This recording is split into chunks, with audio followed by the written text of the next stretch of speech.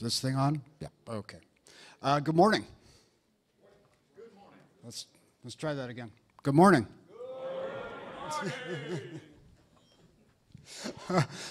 Welcome to the Cisco sponsored track sessions. This is our third session out of 4 today. We're going to be talking about deploying and operating an NFV cloud. We've got a couple of great presenters, Narendra and Juan Ramon Acosta are going to come up and give their presentation. Juan is one of our principal architects. Naren, senior product manager. Been working with both of them for a while. You're in for a great presentation. Just to save you all the trouble of snapping pictures of the screens during the presentations, all of these slides are going to be up on SlideShare within probably 48 hours. If you can go right now, so there's a general Cisco account on SlideShare where you can go get all of our stuff, but the slides from all of our sponsored track sessions will be up certainly before the weekend, so you can save yourself a lot of space in your photo library. The other thing I just wanted to remind you of is on your way out today, we're going to sort of funnel you all out that way, stage right. Don't forget to grab your Cisco runs on OpenStack running socks. Yes, thank you. Thank you very much. So without any further ado, Naren and Juan, and deploying and operating an NFV cloud. All right, thank you, Gary. And we will find some time. We will have some time for Q&A at the end. Good morning, folks. Hope you're all doing well. So about that good morning from Gary, if you did not notice about how insistent he can be, you can just look at that slide there. Do you see anything about that little guy on the left-hand side there with the glasses on? How does he look like? Just look at Gary one more time. So anyway, so I hope you guys are all having a great summit here. Glad to be here, glad to be talking to you. We have a combination of a presentation today for you in terms of not just deploying a cloud and managing and operating it, as well as deploying NFV applications, NFV stack on top of it so that you have an end-to-end solution that runs on OpenStack, lives on OpenStack, breathes on OpenStack. So Juan's going to be my partner in crime to talk about the second part of it. So let's get going.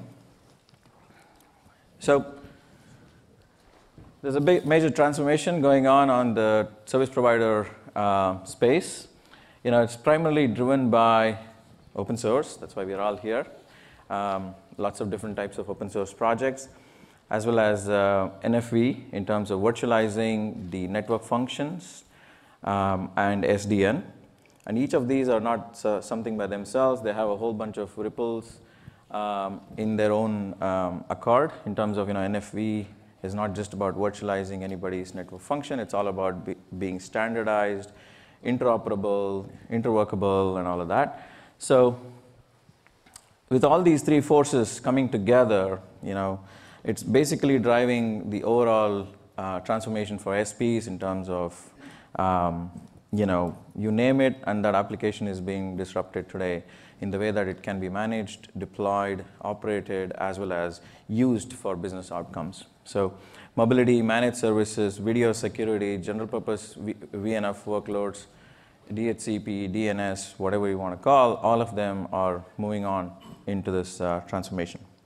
One key aspect about this transformation is while all of this is happening at multiple different levels, multiple different areas, on the infrastructure side, there's a couple of thoughts. One is, infrastructure needs to be kind of completely glued to some of these applications.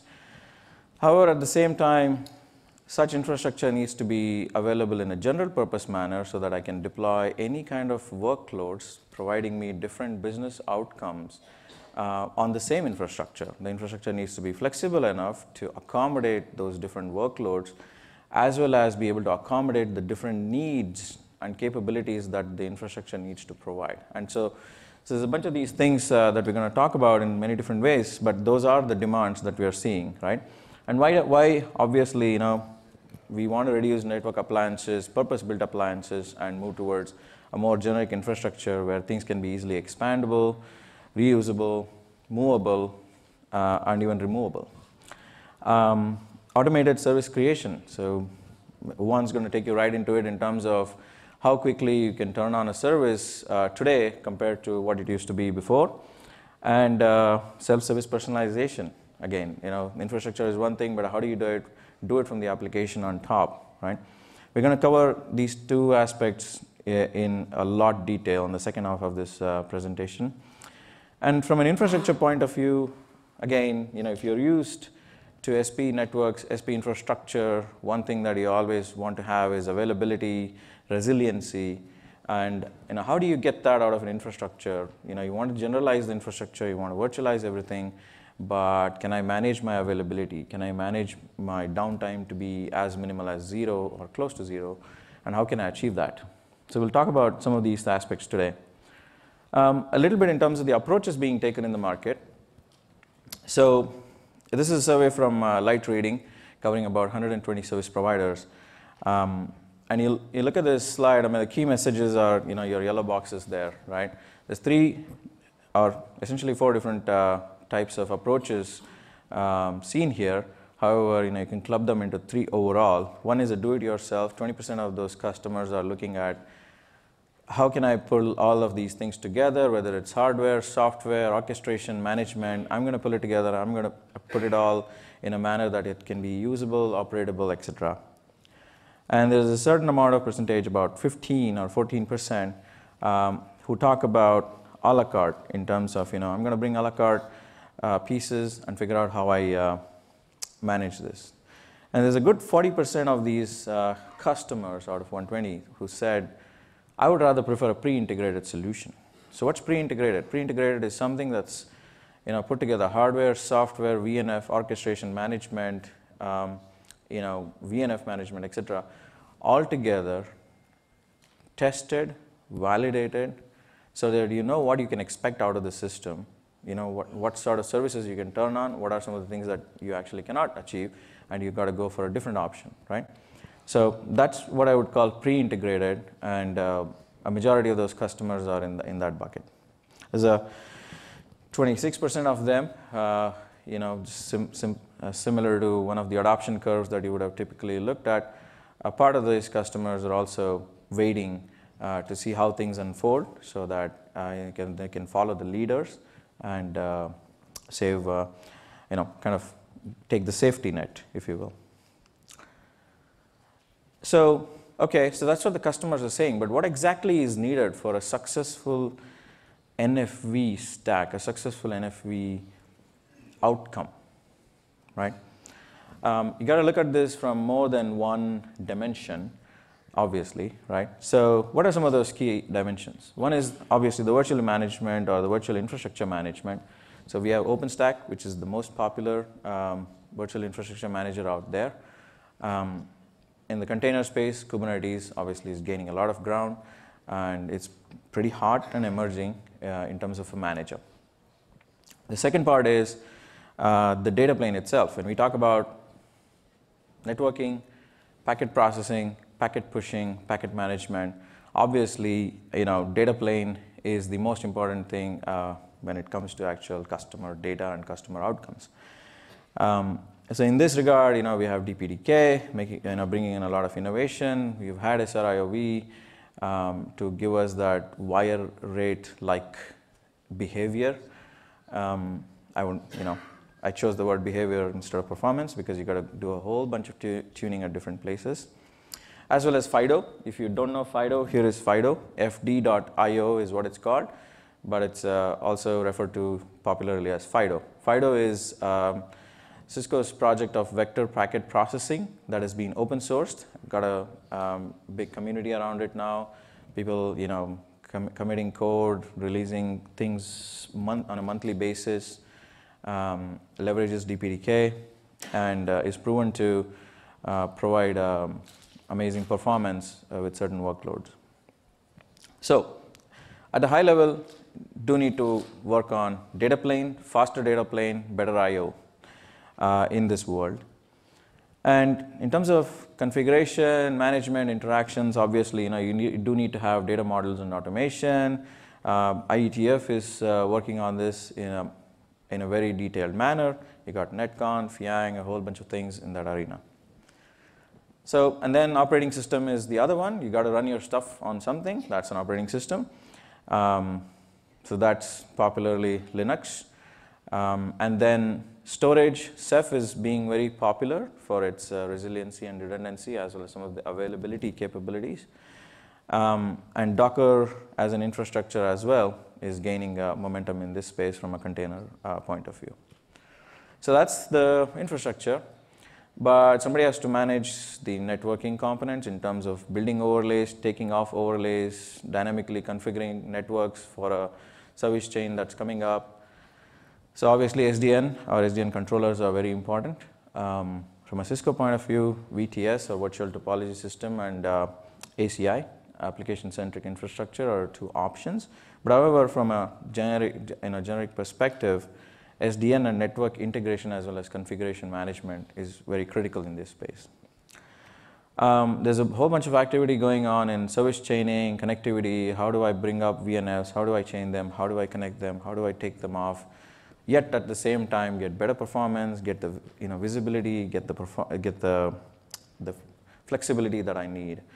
So that's where IETF has been helping us with a whole bunch of standardization, and of course segment routing is something new that can do some wonders, taking your networking all the way down to the top of rack or the compute node and isolating flows for visibility as well as better performance. And above all, end-to-end requirements in terms of standardization, interoperability across vendors, across stacks, mainly driven by ETSI and OpenInfra.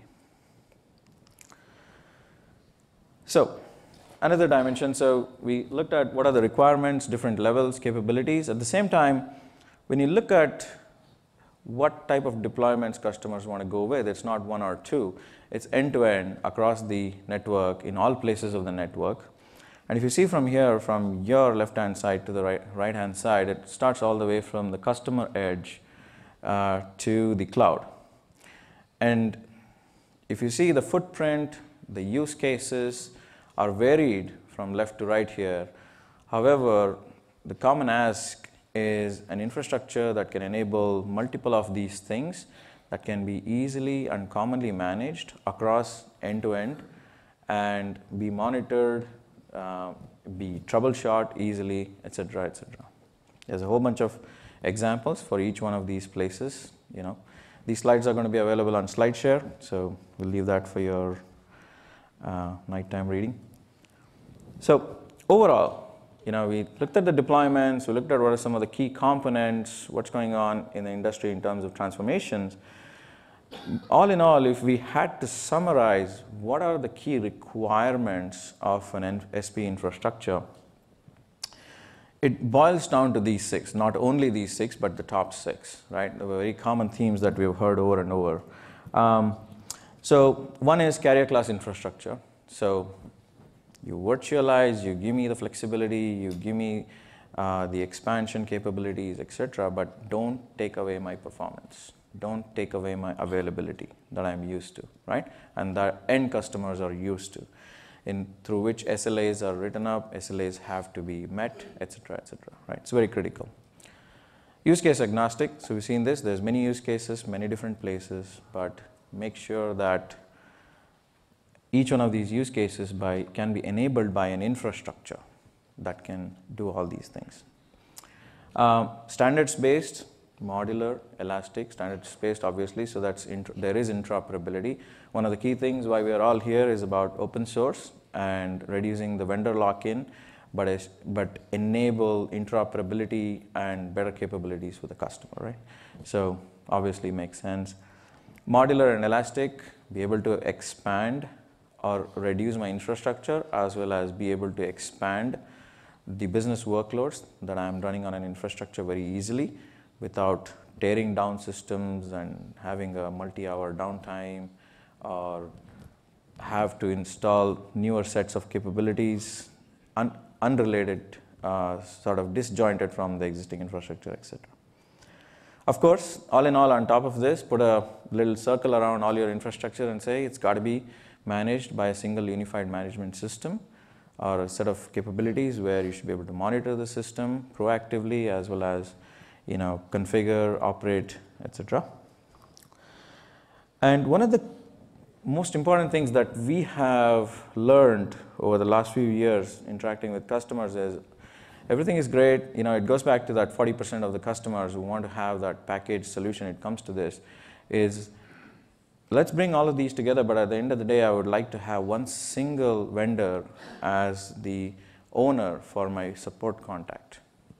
So if there's an issue, there's one number I call, right? And that's always going to be Gary, right? So if you don't know Gary, we will introduce him at the end of the show. All right, so multi-level security. This is another important thing that we kind of drop or ignore very often is my infrastructure secure? When I deploy this in a service provider environment, is it capable of avoiding some of the attacks from inside and outside?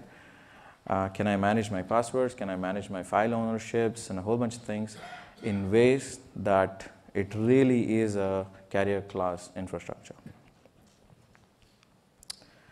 So how are we viewing the ETSI NFV framework? How are we delivering some of these capabilities through Cisco?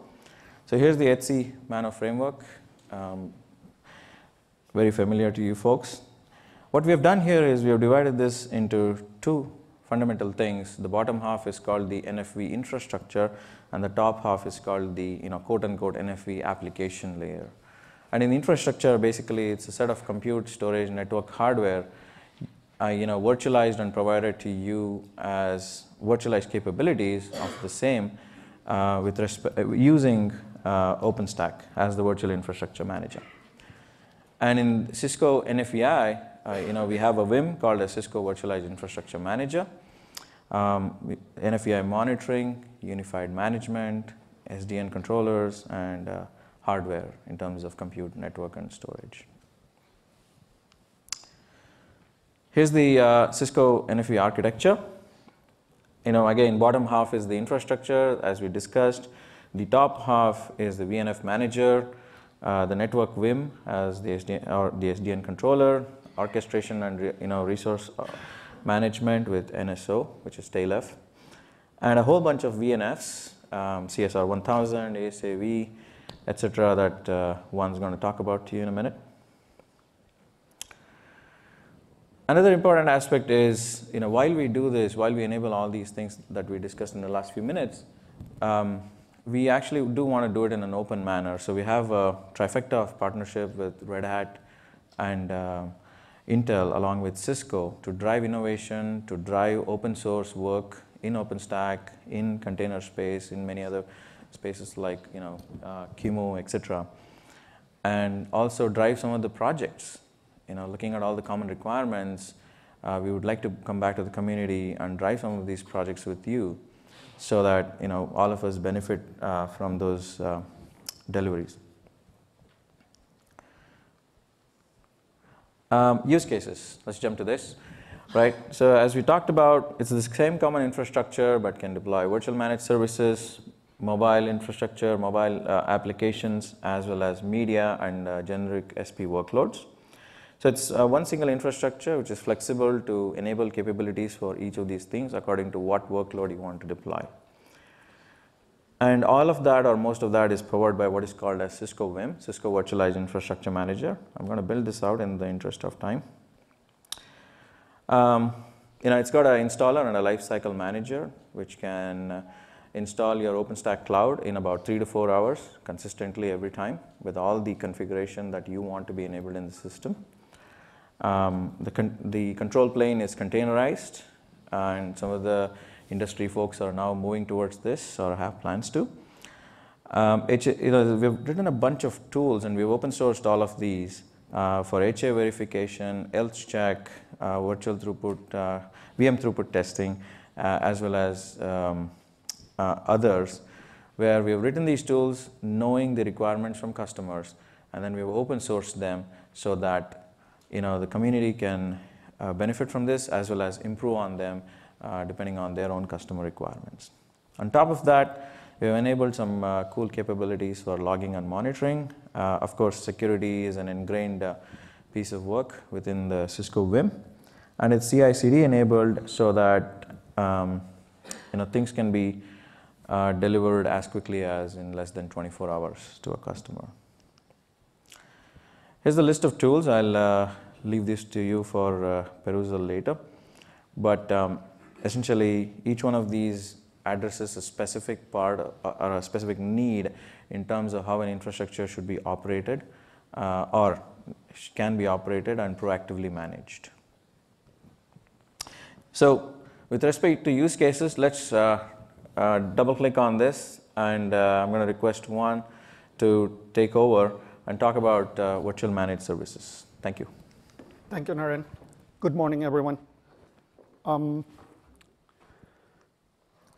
Cisco's multi-service platform, VMS, is being thought of taking in consideration some of the service provider requirements. I think Naren's slide 3 capture, I think, the essence of their motivation to go VNF, and that's basically agility. How fast and consistently can I deploy very well-known network constructs for my customers reliably, and at the same time be able to do them elastically? That means that depending on the demands and depending on my customer requirements, I can actually do them without having to ship an army of people and base that all in software.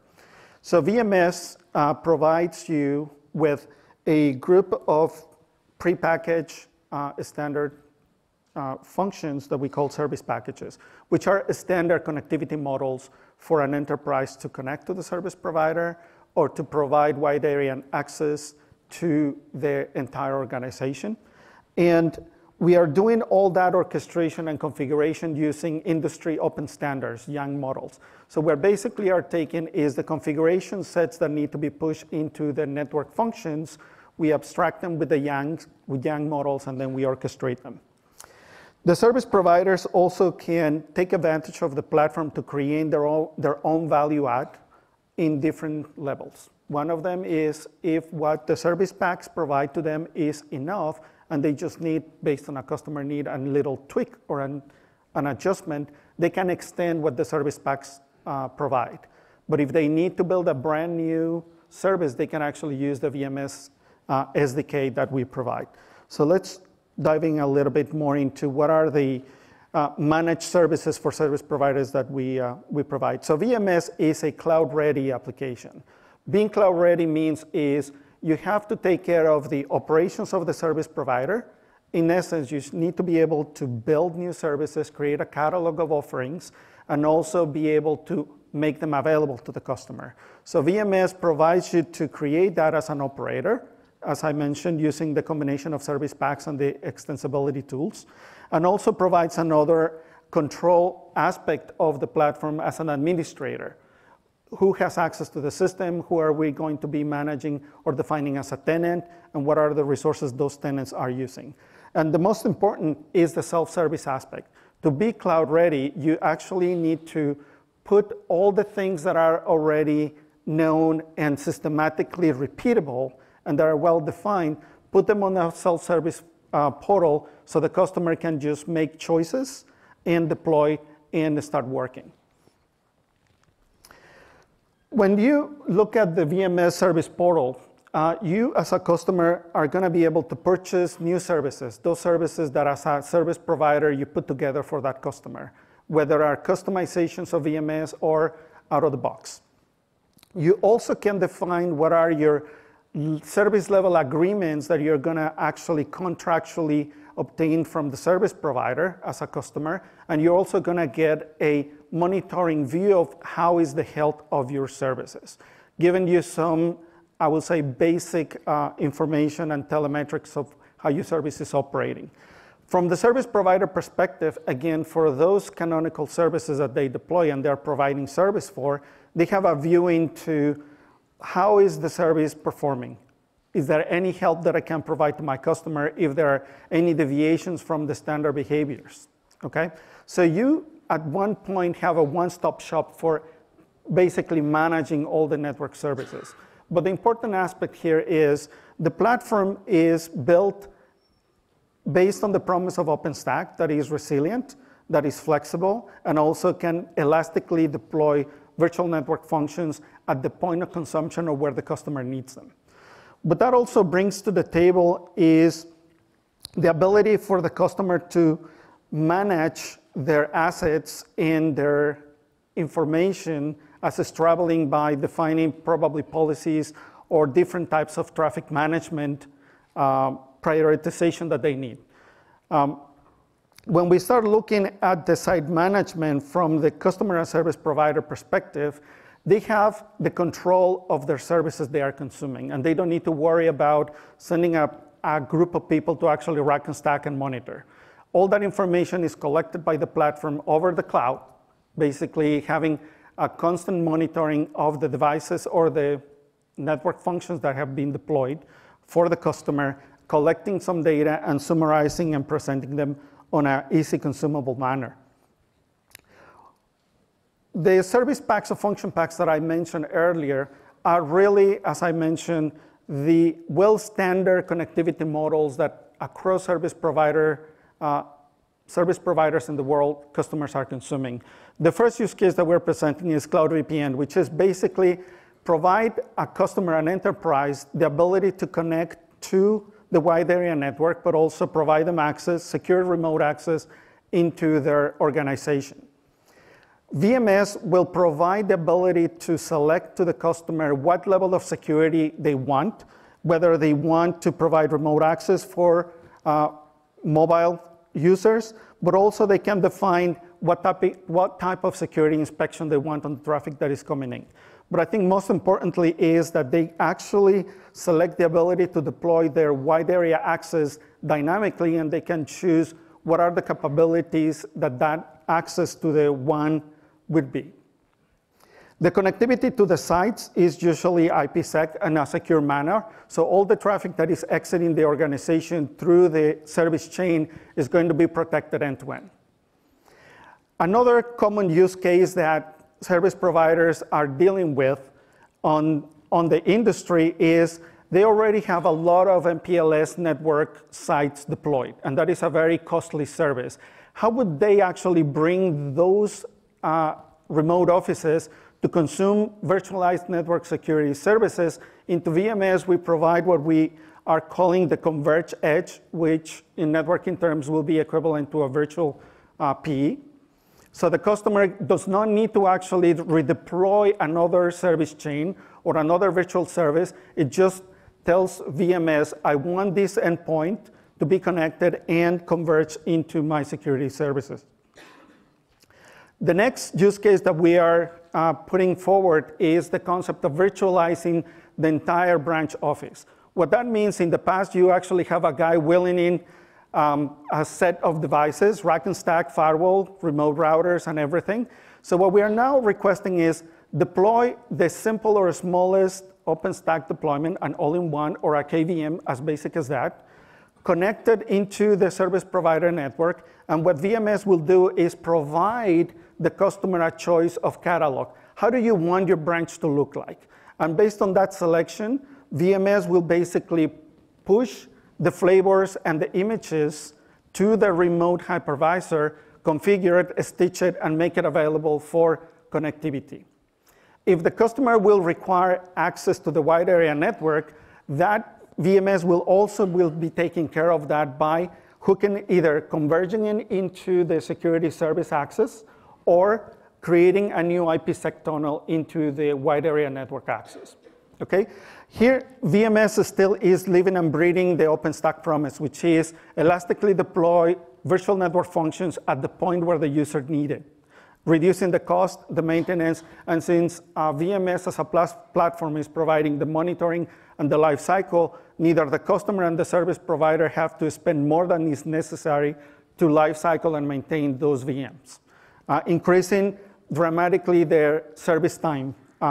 For example, the average time to deploy a full Cloud VPN service is in the range of 5 to 10 minutes, depending on the location and the latency between the two endpoints. The last service that we provide on VMS is basically a network control plane. So basically, you are controlling and managing your wide area network from the cloud. The only thing the customer needs to do is to physically deploy a device on the customer premises, point it to the service provider network, and zero-touch configuration will basically allow that device to join the wide area network. It will allow it to open up connectivity either over the internet or MPLS using dynamic multi-point VPN. So the customer can actually decide which path the traffic is going to navigate or go through to reach another endpoint within their corporate network going through the service provider network.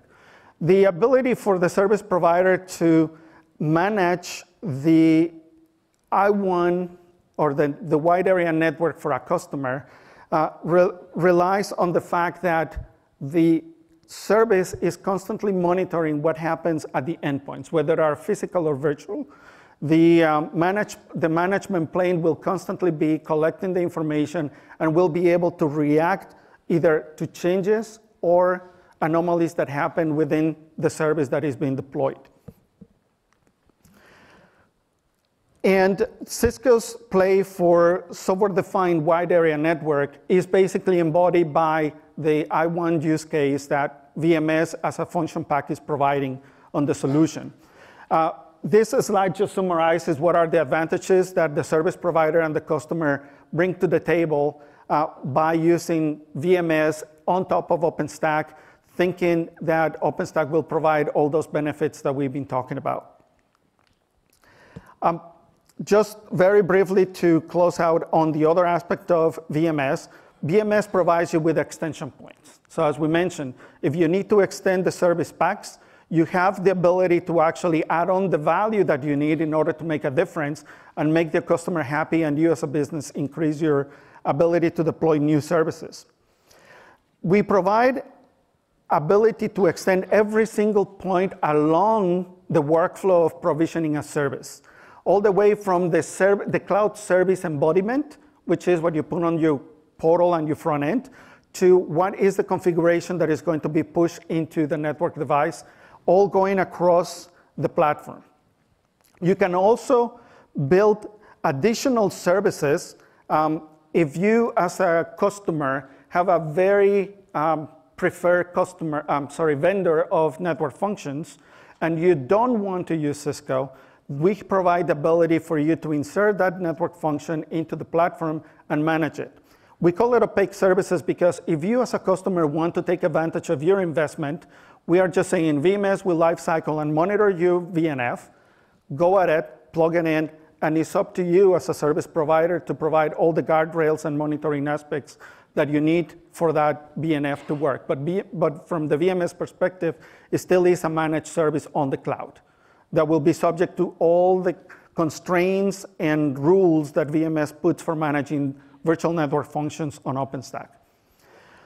If you need to create a brand new service, the platform is providing you with an SDK that we actually made available on the Cisco DevNet. On Cisco DevNet, you can actually get a step-by-step tutorial and examples on how to build a brand new virtual managed service that you can plug in and deploy into the VMS management platform. Okay? Just to summarize, out of the box, as we have on VMS 3.0, the product-grade supported network functions are listed on our right-hand side. And for those that are POC, which means Cisco will not be able to provide support, are the ones showed on the left side. And as I was mentioning on the previous slides, these are the BNFs that if you don't want to use Cisco BNFs, these are the ones that you can actually play with on the VMS platform. With this, we conclude the presentation for VMS. We'd like to open it for some questions. We've got about 4 or 5 minutes for questions. We've got mics on both sides, or I can bring you a handheld if my back holds out. Okay, I'm running to you first. Thank you. Yeah, there was a session yesterday afternoon when Verizon talked about a gap in OpenStack. They have a requirement for the RBAC function, rules-based access control. Do you recognize that as a gap in OpenStack? Can you support it in another way? Do you recognize that whole issue that they raised? In all honesty, I haven't been able to attend that session. So,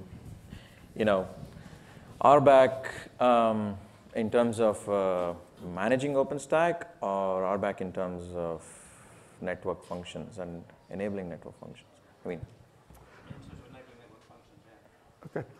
I can give you an answer based on the VMS framework. So VMS is actually managing the network for you, and is actually on a control environment. So the service provider, yes, will be exposed by that hold on the OpenStack, but since the environment, at least VMS, is on the management protected side of the service provider has control to prevent unauthorized access to that. That's one side. VMS will only allow access to users defined within the authentication control plane of VMS.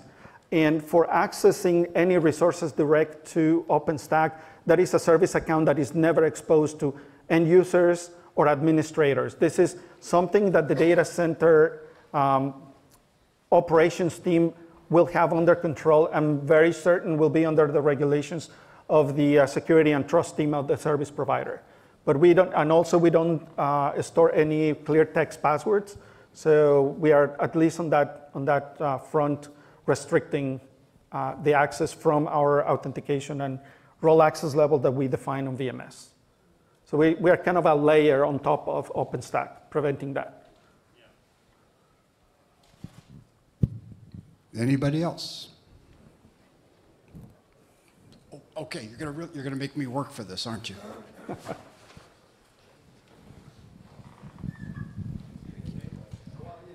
So there is a Linux Foundation sponsored open source project called ONAP. So basically it's a telecom operator leading the effort to, I think the project is cover similar things about the whatever you just presented. So my question is how the Cisco, what advantage or strategy Cisco has to pursue those VMS and to convince the operator they will not choose the open source one and will choose the Cisco one. Thank you. Okay.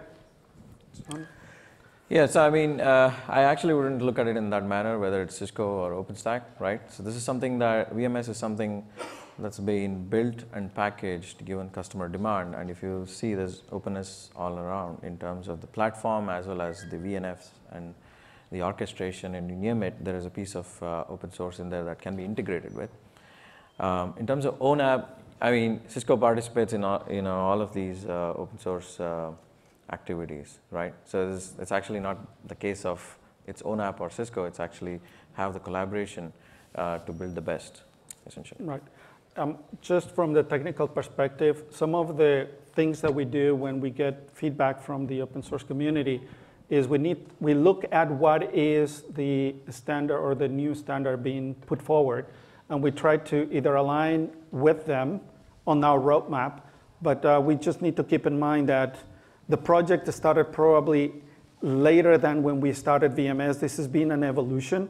So there is going to be a point where we are going to have to converge technically on some aspects to take the best of both worlds. But I think some of the executives will be better positioned to comment on what is going to happen. At this point, I think this is the best offer that we can provide based on the current conditions and the current availability. Okay. We'll take one more quick one because we got to clear the room for the next presenters. And I'll make it a quick follow-up. You mentioned that you provide a lot of the layers for security, including RBAC that the gentleman mentioned, yep, that OpenStack does not provide. Is this a solution that's probably going to be permanent in VMS, or do you see OpenStack at some point providing that layer and Cisco stepping back and letting OpenStack do that? So we do our own RBAC from the context of VMS. So at least we are indirectly being a stopgap by no means we are replacing OpenStack. We are always building on top of OpenStack. If there is any new enhancement coming from OpenStack, we will take advantage of them, but we'll never try to replace them. Yeah, so I just want to follow up on that, right? So from an infrastructure or OpenStack point of view, if you look at it, there's a whole bunch of things that we do today in Cisco Vim in terms of the security measures, password management, et cetera, et cetera, et cetera. But it doesn't stop right there. In fact, for example, Barbican is Keystore, the Keystore project, right? So the PTL is from Cisco, Dave McCowan. And so that's a clear example of standardizing things into OpenStack rather than creating these snowflakes outside of it, right? So it's totally unmanageable for everybody, for the vendor as well as the customer and the community. So, all right. Yes. I think people are referring to the problem with Keystone having just as far, last time I checked, 4 roles per tenant, like a member, admin, and 2 others.